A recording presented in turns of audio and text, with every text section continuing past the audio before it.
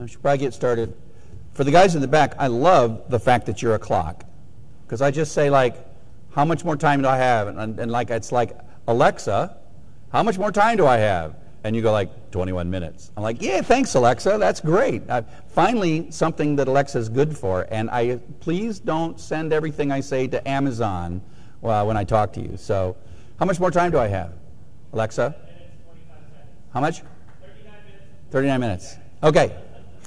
Okay, so welcome back, everybody, to looking at LTI Advantage inside Sakai-19. So LTI Advantage for Sakai-19 was my contribution to our story. We always have like a story for every release, and there's like a couple of bullet points, and then we put it in our marketing and our presentations, et cetera, et cetera, et cetera.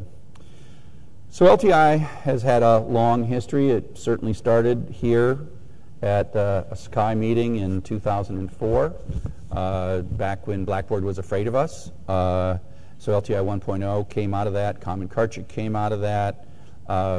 If you go back to the 2008, through 2012, the adoption of these standards was, I had to sort of make them myself, and I had to write all the sample code, and I had to beg everybody, and that's why I have this LTI tattoo on my shoulder. LTI Advantage is completely not like that. In a way, I am not even counted as a leader of LTI Advantage at this point, partly because I spent a lot of time thinking it was a stupid idea. And I just said, you guys are going to waste your time just like you did with LTI 2. You're going to go off the deep end, and you're going to come up with all these stupid ideas.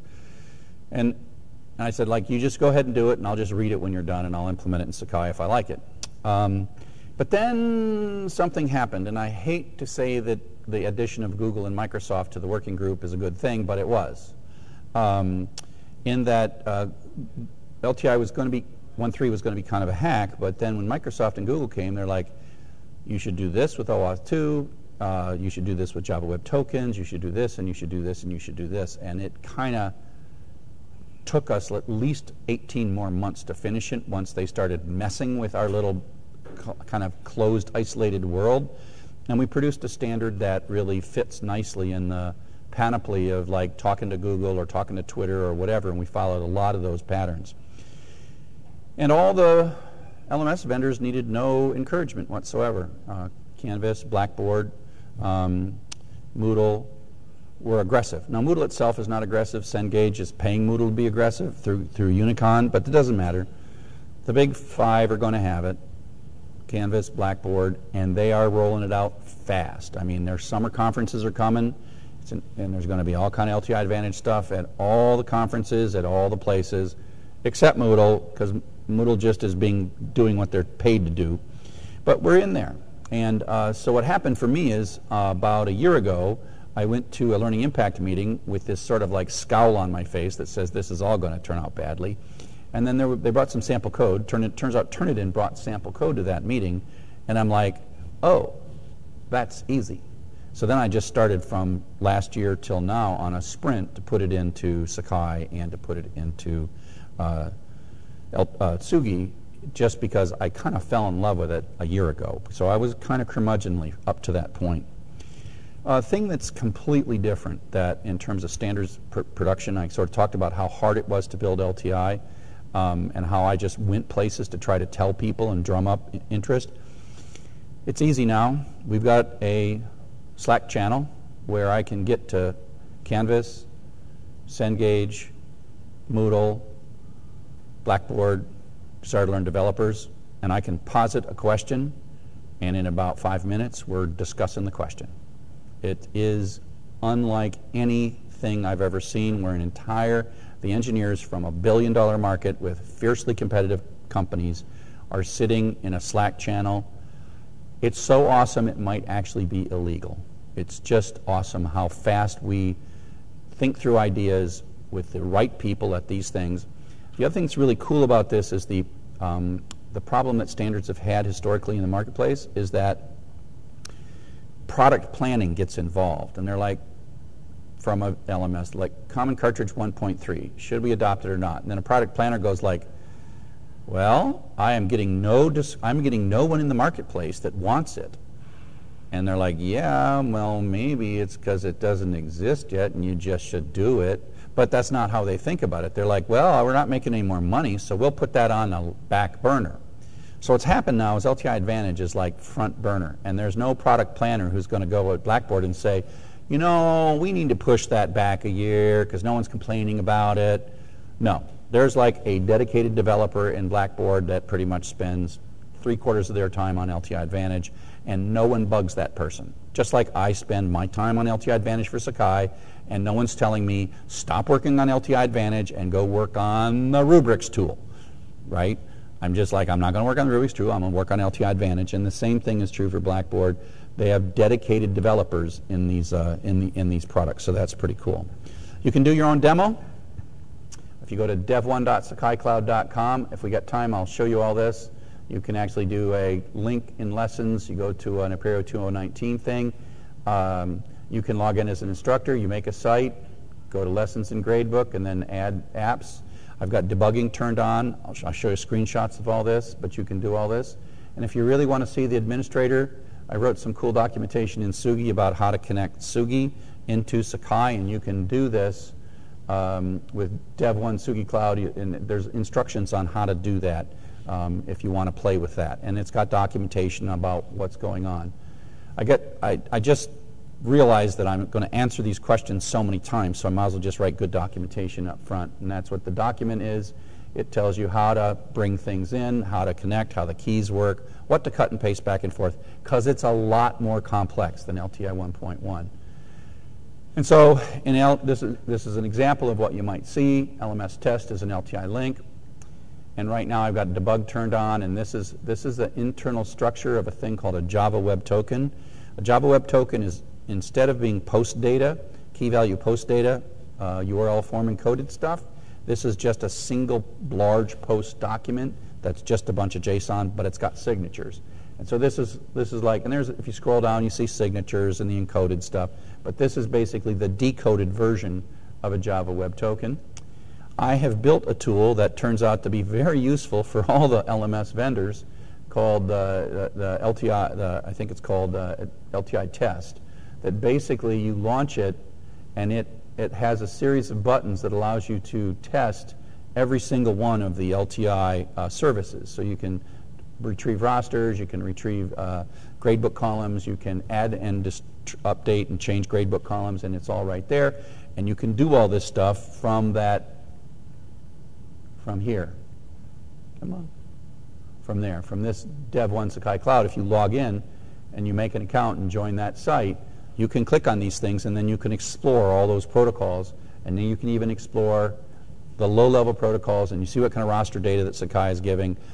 And what's really cool is I've given Sugi instances to Canvas, Blackboard, Moodle, and Desire to Learn, and they sit and they launch and they use this to test their implementation. Now that's going to accomplish one of two things. Well, it's going to accomplish one thing for sure. Sugi's implementations of calling these services is going to work on every LMS. And I've been invited to speak at Blackboard DevCon and at CanvasCon and at Desire to Learn.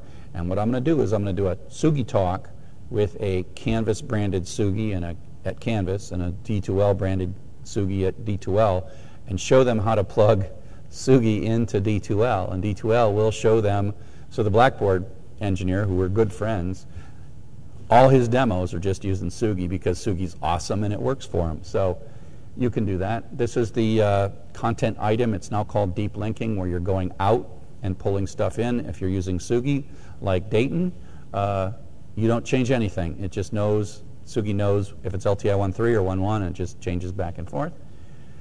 So here's a bit of the technical underpinning. The login, the launch, is really an abbreviated OpenID Connect flow. What's cool about OpenID Connect flow for us is that OpenID Connect flow was in the market like 5 or so years ago, and it was a little hard back then, but now like every frickin' language has all these libraries sitting there. You'd be surprised at how much less code I wrote for LTI 1.3 for security, authentication, signatures, etc.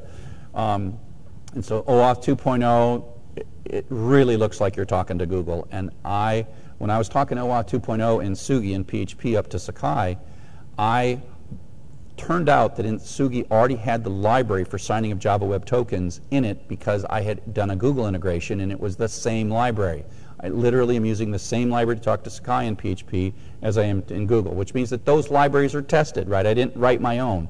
In OAuth 1.0, I mean in LTI 1, we kind of wrote our own stuff, and that was both good and bad because we could get there in LTI 1.1, but now we're kind of lagging these core technologies. There's a membership and roles, outcome service for the gradebook, and I talked in other talks about how publishers will be able to begin to increasingly ignore the existence of the learning management system and just sort of put the columns in they feel like. The learning management system will stop making columns. They'll just let the vendor do it.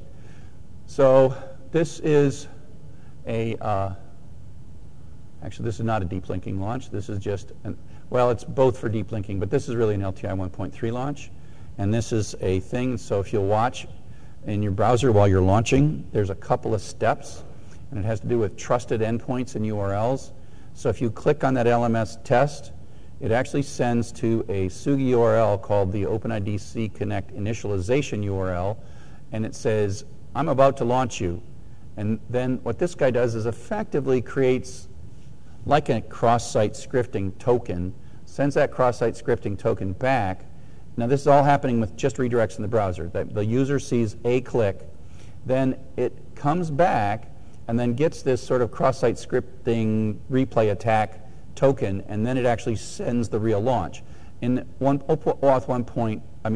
In LTI 1.1, you kind of go straight to this launch, straight to get some data, sign it, send it. And so then this makes a Java Web Token with a public-private keys. All that stuff that seems scary is not scary because there's such good libraries for it. So the lines of code that I had to wrote to make this work. And then it does this thing called a tool redirect endpoint. So if you have a bunch of deep links like to Chapter 1, Chapter 2, Chapter 3, Chapter 4, you don't actually launch to the Chapter 1 link anymore. You launch to the same place to get it started, and then then this is where you set the session up, and then the tool itself redirects to Chapter 1, Chapter 2. So this target link URI is kind of, it used to be that this launched all the way to here. And this uses PKI, and they have these things called key set URLs. So this is signed on this side with a private key and checked on this side with a public key, and that public key is retrieved with a wide open URL. And so it's all PKI, public-private key.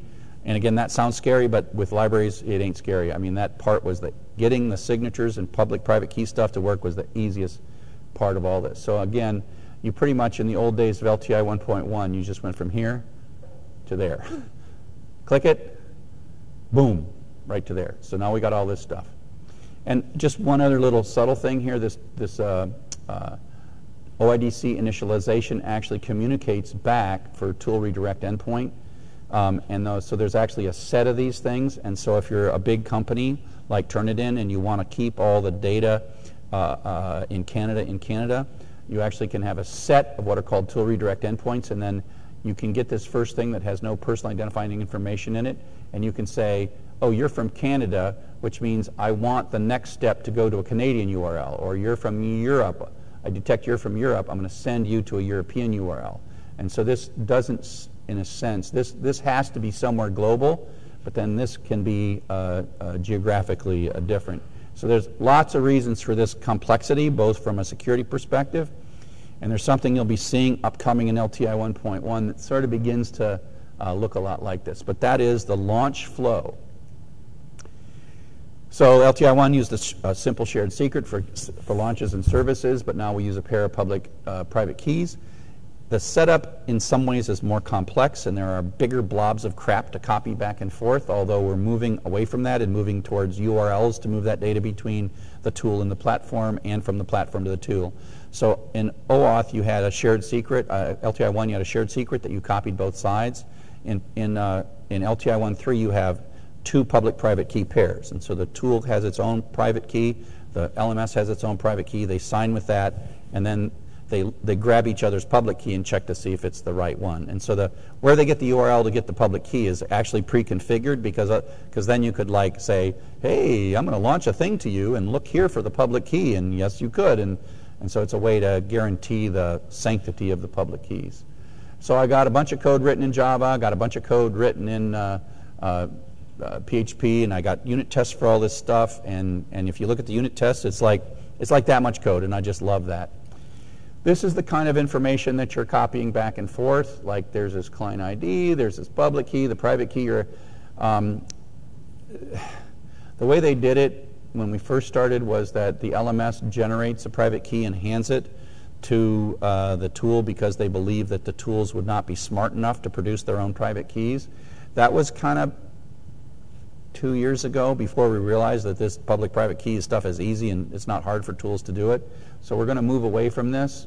But if you go to like a Google integration, you get basically a client ID and a secret, and then you copy and paste that into your thing.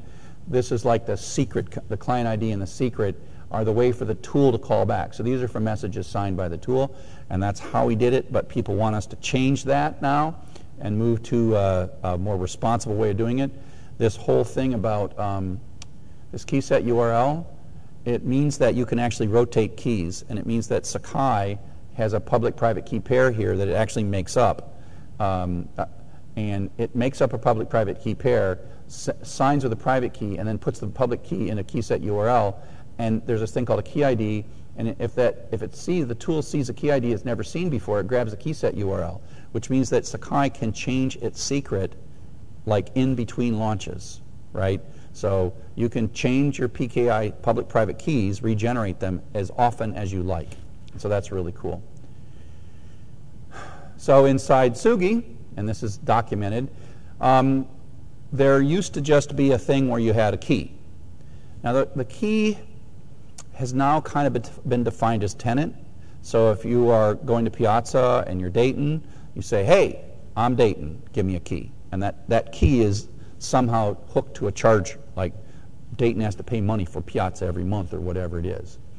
And so that is becoming a tenant. And this is actually critical for the LTI 1.1 to LTI Advantage transition. And so like the old OAuth consumer key is like a tenant. That is, think of it as like someone who's going to get a bill, because that's how it worked in LTI 1.1. I'm going to give you a key, you're going to give me a credit card, and I'll give you a key and secret and some URLs. So what happens in LTI 1.3 is you actually first create a public-private key pair relationship with all these like URLs, the key set URL, the bearer token URL, which I'll talk about in a second, this authentication URL, which is the place that it sends it back to the LMS to do the kind of the replay attack, et cetera. So you build this, but then you could have one of these public-private key arrangements for, this could be like Dayton or umich.edu, and then you can have a number of tenants. So this might be the School of Business or somebody. So you can have a school that, one school does Piazza, but the other one doesn't, right? So that's another tenant. And so you can think of this issuer as a drop-down. It's like, which public-private key pair are we doing in the School of Business?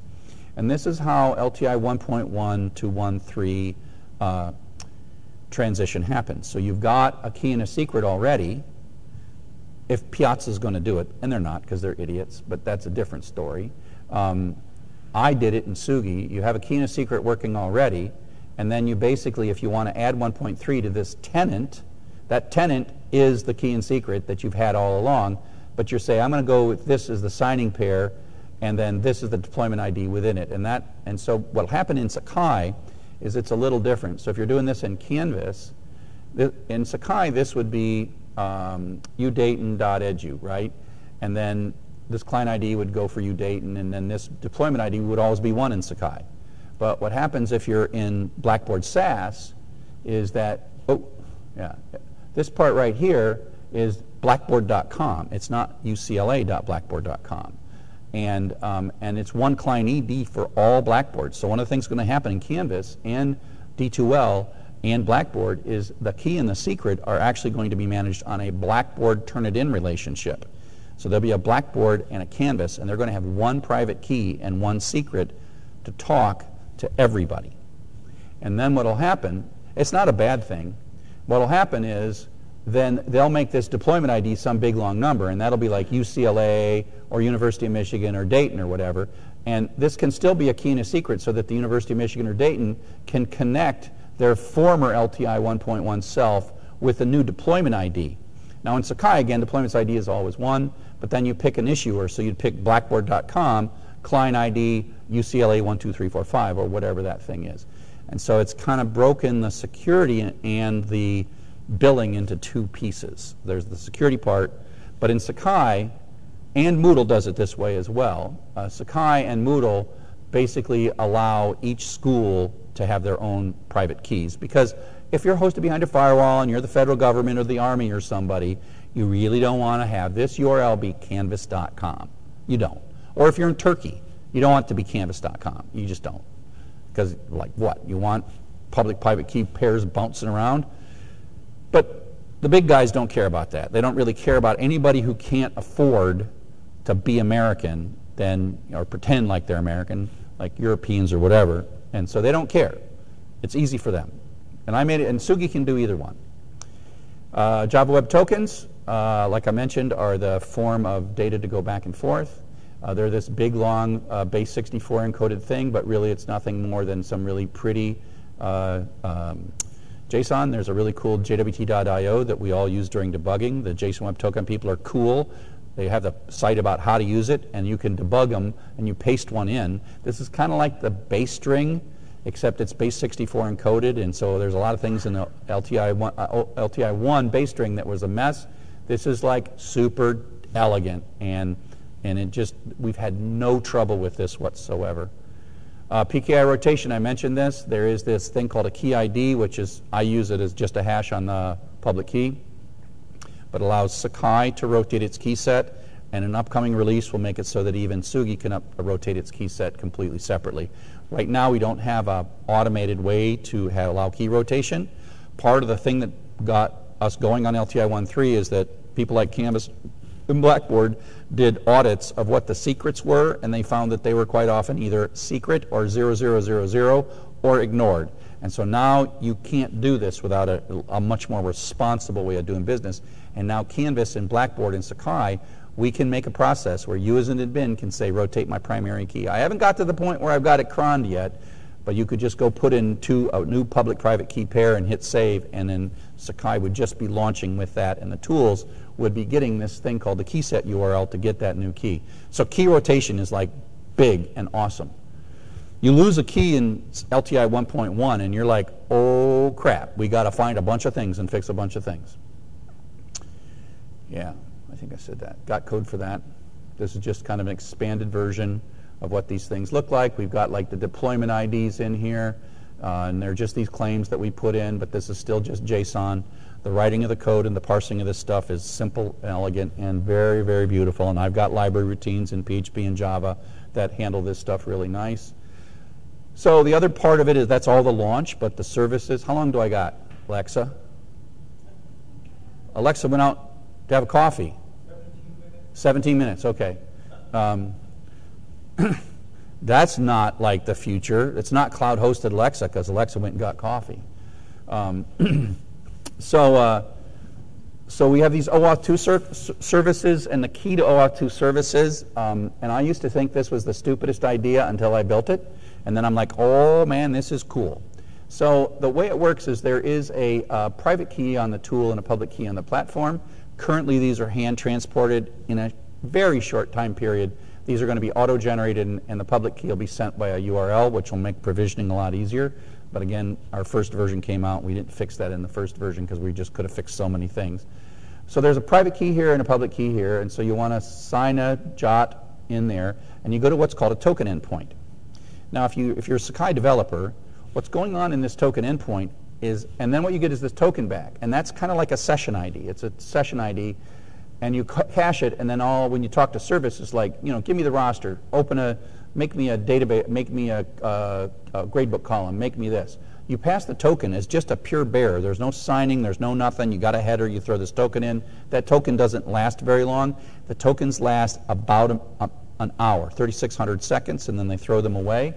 And so what happens is you might be doing this. You have a time inside this token that says, don't be using this more than 3,600 seconds.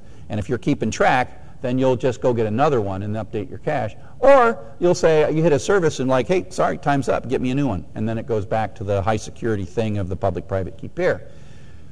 And so that's cool, and that's fine. But what's even cooler, that's like super awesome from a Sakai developer perspective, and this is why I'd like to see us sort of adopt this in some of our APIs, now that I used to hate it, but now I love it, is that this token endpoint, if you look at the code in Sakai that does the token endpoint, if you know how we do stuff in Sakai, like if you look in the resources tool and you got a delete button, it asks Sakai, does the current logged in user have the permission to delete this file? If it does, it shows a delete button. That's called sort of security.unlock inside of Sakai. And so what happens is that in these token requests, what you're doing is you're saying, give me a token to allow me to do the following things. I would like to be able to add gradebook columns and send grades. And then what happens is this then hits our database kind of hard, and it looks up who you are, what kind of thing we gave to that, and all the checkboxes inside of the Sakai LTI thing says, is this tool allowed to do X, Y, Z, A, B, C, cha-cha-cha-cha-cha-cha-cha, think, security unlock, and then we create a signed JWT that we hand back as the token, which actually includes the authorizations that this tool is now granted. And it's signed by another public-private key that we put inside here that Earl is going to help me go across all of the servers in a clustered environment one of these days. But this is yet another public-private key that is just silently generated by Sakai and could be rotated every 30 minutes.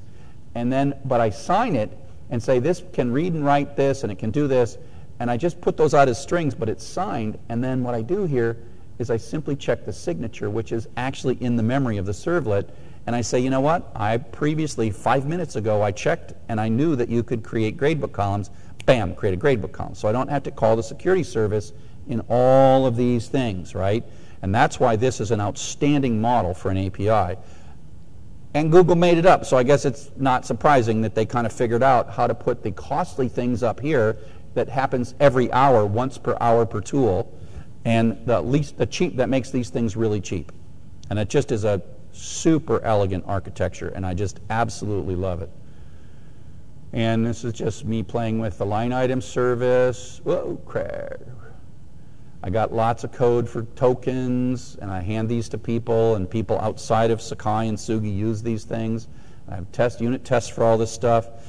I'm not always the best at building unit tests, but because I was in such a hurry, I was writing unit tests, and I was asking all these other people who had expertise in Java and PHP, because I got a lot of stuff from learning objects and a lot of stuff from, Blackboard was giving me code. They were cutting, pasting code from their implementation because they were ahead of me, and they would hand it to me in Slack, and I would put it in Sakai. Don't tell anybody I said that, right? I'm not sure he actually had the lawyer's permission to send me code. So what I would take code from Blackboard, and I would turn it into a unit test to prove how these APIs worked, and then I just wrote the code inside of Sakai after I knew the unit tests were perfect.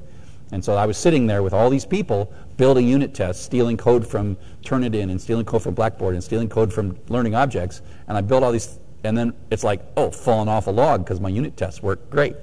And so this is an asset that I've got that I give away, is all this code in PHP and Java that has good unit tests that shows you how to do Java Web Tokens, OAuth 2, tokens, signing, all that stuff. So I've said this a couple times. This was an amazing experience for me. I've never seen so much cooperation across vendors. They stab each other in the back with sales and marketing, but the engineers are totally committed to the success of the other engineers. And it kind of is an open source culture amongst engineers at these closed source companies, and I consider them all friends at this point, and I think they would say the same of me. So the bad news is, and Matthew sort of experienced this, is I don't always have a good reaction when people ask me about LTI anymore, because I spent so much time getting people to use LTI 1.1, and I would hand them sample code, and they would build highly irresponsible implementations. And so I promised myself that by the time LTI Advantage comes out, I would not tell people how to build irresponsible implementations. But the market is strong for irresponsible implementations. And so I've kind of said, if you want to know how to do LTI, look at Sugi. And they go, that's too hard. And I'm like, well, then don't talk to me. So I'm kind of a jerk about that. And so I thought that we would not have code that would encourage lousy implementations, but Turnitin has produced a really great thing, and I stole a lot of code out of Turnitin's open source little Sugi, little test harness to make Sugi, but I did a responsible thing. But unfortunately, that is the quick and dirty way to get LTI 1.3 to work in a lot of tools, and I think we're going to see a horrible number of bad LTI 1.3 tools. The same people that built bad LTI 1.21 tools are going to be bad LTI 1.3 tools. The fact that everyone's sassifying makes things a lot more complex. This notion of the key and secret used to be scoped to tenant, and now the key and secret are scoped to vendor. And client and deployment ID is what does it. So the transition is going to be bad. And the thing that's a complicating factor is the sassification, because the scoping of the keys and the secrets is much bigger from the big three. Now, I just heard on Slack that Blackboard is going to have a solid transition strategy, which surprises the crap out of me, because I know that if you're sassifying, transitioning from LTI 1.1 to LTI Advantage is really hard. And that means that Blackboard has effectively changed their data model internally dramatically. They have a batch process that goes and patches all the LTI 1.1, and actually they do that pretty well. They have got it. So if they're going to do a transition, it's amazing, which I'm really happy about, because right now I haven't heard word one about Canvas or Desire to Learn doing a transition. The only people that actually do transition right are Sakai and Moodle, but I think Blackboard's going to do it. Now, the one thing that's different between Sakai, Moodle approach and Blackboard approach is that Sakai and Moodle approach can be sort of run in parallel and or go on forwards and backwards, where the Blackboard approach is a one-time conversion and you can never go back, right? Now, I think the Blackboard approach is fine. It's the only way you could do it if you're also going to sassify, because we're not going to sassifying it at the same time. We're going to have an elegant transition. I mean, literally, I got documentation on how to do it, and you just take your existing keys and Sugi. But the tools are going to suck. The tools are not going to do transition well at all. It's too hard. It was hard for me to figure out how to do transition well. But things like Cengage and VitalSource and the very big publishers are going to do transition really well. So far, Sakai, Moodle, and Blackboard are going to do transition really well. And I think that Canvas and D2L will be shamed into doing transition really well now that Blackboard has kind of let it slip that they're going to do a good job of it. And that makes me excited, because it's good for all of us to do transition right. But the other 900 out of 1,000 LTI tools are going to do transition badly. And what that means is when you go from Piazza LTI 1.1 to LTI 1.3, Piazza is going to create completely new accounts and lose all history that you've ever used in Piazza with LTI 1.1 and have no way to reconnect it. Like, you'd have to go back to launching them LTI 1, and then what you would see is all your stuff that you did in Piazza before you switched to LTI 1.3, it's like you have two separate accounts. And there's no way Piazza is going to connect those together. And if they do, they'll do it in a crappy and insecure fashion. So transition is going to be a big deal. I'll just tell you that we in this room are in the catbird seat, especially the people who are the place, ground zero for the world's greatest LTI 1.1 to 1.3 transition is Dayton, because Dayton is using Sugi and Sakai. And Sugi is awesome at transition, and Sakai is awesome at transition, which means you guys can sit there and edit in your admin LTI 1.1, LTI 1.3, LTI 1.1, LTI 1.3, and nothing will break. As often as you want, every day if you want. So, I think Moodle could if they tried, because it turns out it's easier for the LMS to do it than it is for the tool to do it. Because the LMS simply has to know what it used to be and add a little tiny claim to the JOT, and then it's up to the tool to figure it out. And so it took me 2 hours to do it in Sakai, and it took me a week and a half to do it in Sugi because I had to build all new data models, equivalences, and things that used to be the only unique key. Now I have 2 unique keys, and and so Sugi was hard, and so the tools are going to have the hardest part, but places like Cengage and VitalSource, they have all along been building a middleware approach that's very Sugi-like, and they have dealt with this transition from LTI 1 to LTI 2, and they'll figure it out because they actually are built a very responsible. So they'll do the Cengage and VitalSource. If you looked at them, they look like Sugi. They have very complex code to patch broken LTI 1.0 and 1.1 launches from all the different vendors that are just funky and different. And so they're in a position to do that transition nicely. Although I am expecting that Cengage is going to do a batch transition, meaning that Cengage, you'll do an LTI 1.1 launch, a series of LTI 1.1 launches, you'll create a series of history of your stuff in LTI 1.1, and then you will launch for a single user your first LTI 1.3 launch, and they're going to take that as a signal to convert that user to only a 1.3 user, which means Dayton won't be able to then go back to LTI 1.1 with Cengage because then that'll create a new account. So, but if you just go to LTI 1.3 and stay LTI 1.3 with Cengage, you'll be fine. So some of the vendors are going to see the existence of the transition claim as convert this account to a forever 1.3 account. I worked a little harder and I made it so that there is like multiple indexes that come to this thing, so that if it sees a 1.1 launch, like if you had a key and a secret and you were running Moodle and Sakai and you were talking at Sugi and this Moodle is not yet converted to LTI 1.3 and Sakai is converted to LTI 1.3 and both of those things were using a Sugi, you could go for years launching LTI 1.1 in the Moodle and 1.3 in Sakai, and Sugi would continuously find its way to the single user, whereas Cengage won't. So you'll do it in Cengage, you'll convert Cengage LTI 1.3 in Sakai.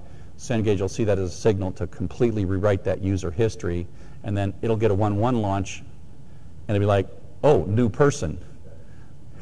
And then from that point on, the Moodle people, and it won't see the signal anymore. It'll see the signal, but it's like, oh, I already converted that person, right?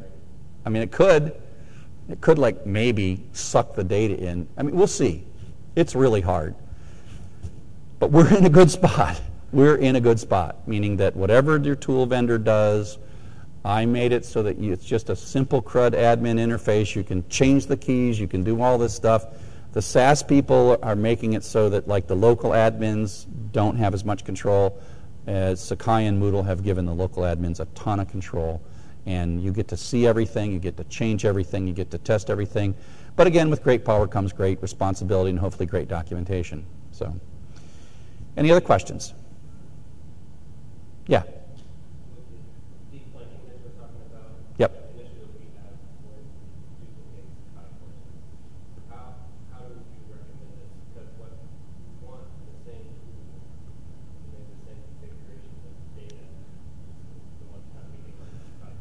Right. So the question was about the issue of copying LTI tools from one course to the. When you copy a course, the destination LTI tools are not properly provisioned. So we talked about that last week on the core call, actually, if I'm not mistaken. There has been a long-running 2 different opinions between me and Laura Geckler from Notre Dame.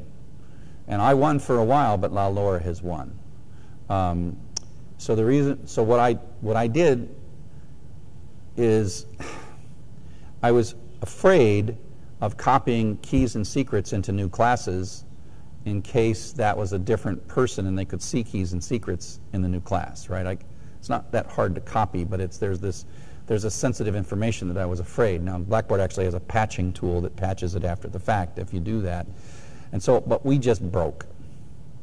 So, but it was broke enough, and it annoyed enough people that it's been fixed. So I think there's a fix in Trunk already that kind of partially fixes it, that the admin goes into the new site and clicks it, and that on first launch it actually copies across the data into that site that it needs to work. So we're committed. If that still doesn't fix that, but that was just put in trunk like last week. So that's been a problem.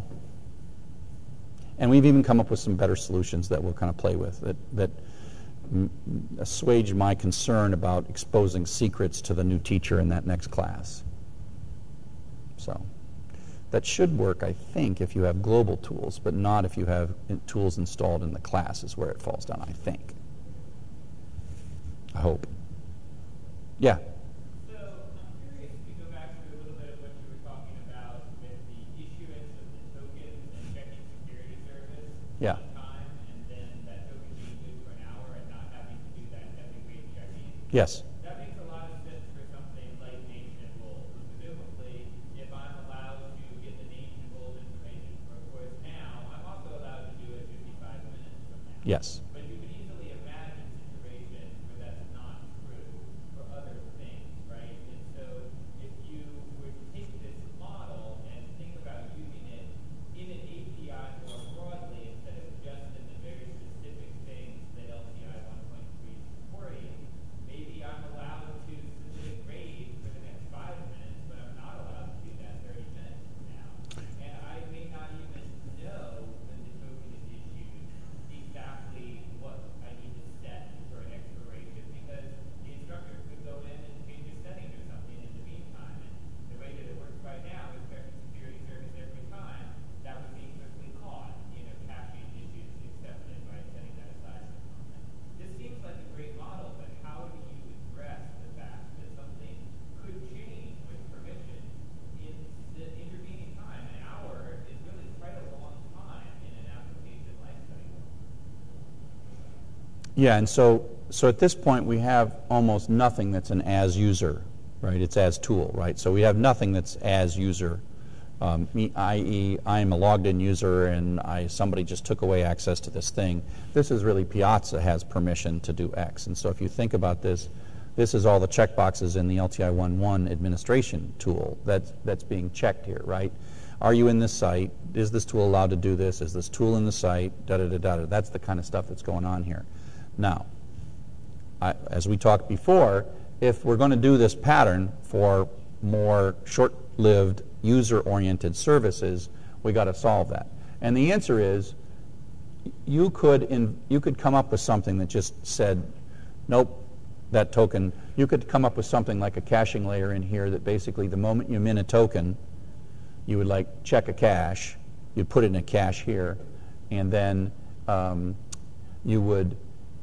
the thing that would come in and would check the signature of the token, check the cache, yes, it's still there, and then say yes. Or if you came in here and some other process wiped out that cache entry, you can refuse this. You can basically say, nope, your token expired. And that's exactly what happens if you wait too long. But it doesn't have to wait until 3,600 seconds have elapsed. You could just, if we were smart enough in here to have a lightweight way of revoking one of these things, you could have it done a millisecond later, right? You'd revoke it here. And then this guy's got to respect the fact that it's going to be told, because it might not have the right time or whatever. This thing, might have started the timer a few seconds earlier or whatever. And so this thing has to always be ready to be told no. And then when it's told no at any one of these things, it goes back up to here. And then if it's told no, then you kind of know, well, it's never going to be. I mean, it's not likely to become yes. You can say it became no during usage. Let's check to see if I can get it. Oh, no, I can't. But you can invalidate these. I have no mechanism for doing that because we don't need it. But if we were to generalize this approach so that you can hoist the heavyweight stuff up on a series of a lot of API calls. And in a sense, you can think about the session that we do in our current API pattern is that's kind of a lightweight check to see if you're the right person. And this token is kind of like a session ID, right? It's not that different than a session ID. So who knows what lightweight way we could sort of validate those and revoke them. That's cool. Yeah. Some kind of list of valid fitness. Yeah. That you can clear on this, like you clear well cache now. Yeah, and so if Earl ever finishes is I'm going to give you a magical cache that just works everywhere across clusters, then we can do stuff like that quite easily. And these things can be gone. So. Any other questions? Earl didn't even hear the sick burn that I did a sick burn on Earl, and not a real sick burn. Yes. Yeah. I just like laid out a sick burn and was like, I did, it was wasted. Okay, any other questions? How much time do I got, Alexa? Okay.